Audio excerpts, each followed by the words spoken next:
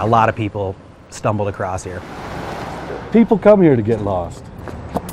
Sometimes when people leave wherever they're from, I'm originally from New York. Boulder. Rural Des Moines, Iowa. it's less about what they lose, more about what they find. Kind of just the way Crested Butte rolls, I guess. We find things here. Nowhere in this mountain oasis is this more apparent And I want to get you some messages. and more literal than here, 6:33 here at KBUT Crested Butte. where the news of the day High temperatures should be about 40. is balanced by songs spun by dozens of volunteer DJs. Tedeschi Trucks, new album from them. People aren't going to listen to the information you're bringing them unless you entertain them along the way. But no segment may be as entertaining We've got Lost on Elk Avenue. as the station's analog version of a Craigslist ad. It's unbelievable what people put on the Lost and Found. KBUT's Lost and Found is a daily service that helps reunite lost items in the Gunnison Valley to their rightful owners. Someone found a Pyrex container full of salad. For all of KBUT's 30 years on the air, Baby blanket. they've been reuniting the community I think hearing aid. with all of their lost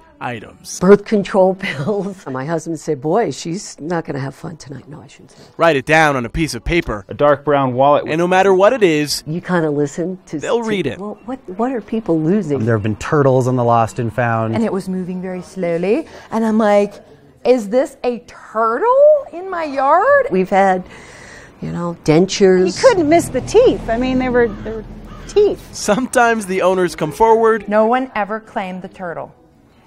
sometimes it's finders keepers, even with dentures. No one is supposed to know that, but yes. You would think in a town so small, The town of Crested Butte is basically 10 by 10 blocks. people wouldn't lose so much when they get here. Right, Marshall? The Bermuda Triangle exists on those 3 blocks, and that's probably where the majority of stuff gets lost. The what triangle? Yeah, the Bermuda Triangle. Bermuda Triangle. There's 3 main bars in town.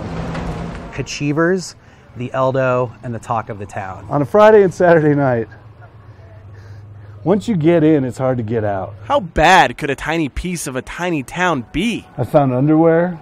I don't understand how you go home without your underwear, but Though perhaps the most inexplicable tale of all, Someone lost a chinchilla. It was reported alive but wounded. She found this chinchilla, and so she brought it to the vet. So we anesthetized him to splint his leg. Yeah, I don't even know what that is. It's like a hedgehog or something, I think. So we're airing it for like a week or whatever, lost chinchilla. So then she comes back about a week later and she said, I got to take that off. It was not a chinchilla.